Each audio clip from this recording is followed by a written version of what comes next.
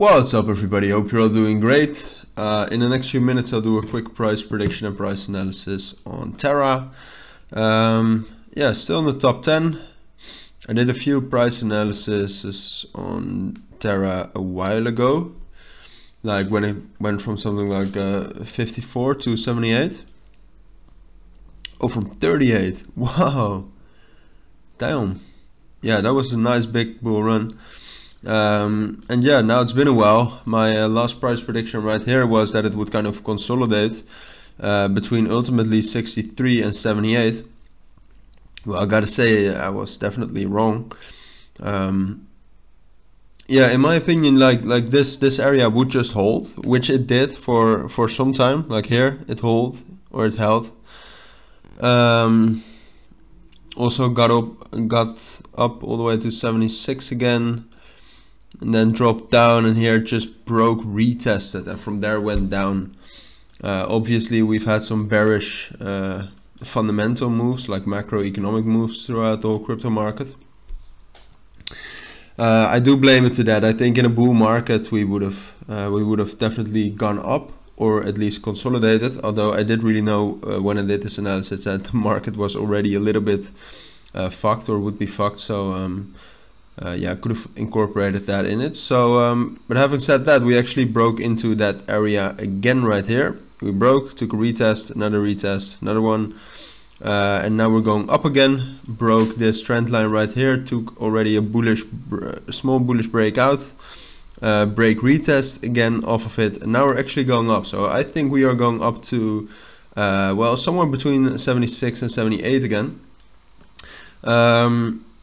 And in my opinion, like, I do think the crypto market in the upcoming days could be bullish. And if it is bullish, we have the opportunity to do something like this, I think. So that we would need to break up until at least 84. Then we would have the opportunity to take a retest off of 78. But we could also drop down a little bit more to something like 75. That would still be valid.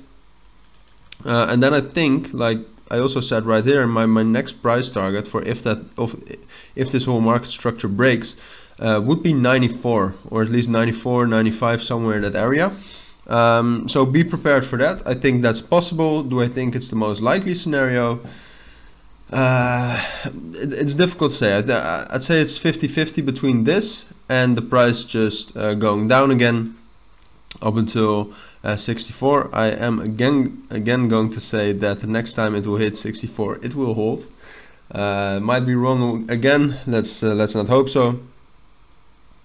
So yeah, that's basically my price prediction and price analysis on Terra. I do want to highlight some important price areas within this whole area. Yeah, within this whole just because that way you know a little bit more if it's justified that the price finds support or resistance at a level.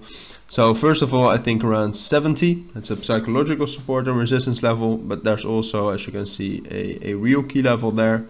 That's an important level. And I also think around 67.8 is an important level. And then the last one is, or not the last, but the most important one in my opinion is 64. A little bit below there we have 60.5. That's also again a psychological support level.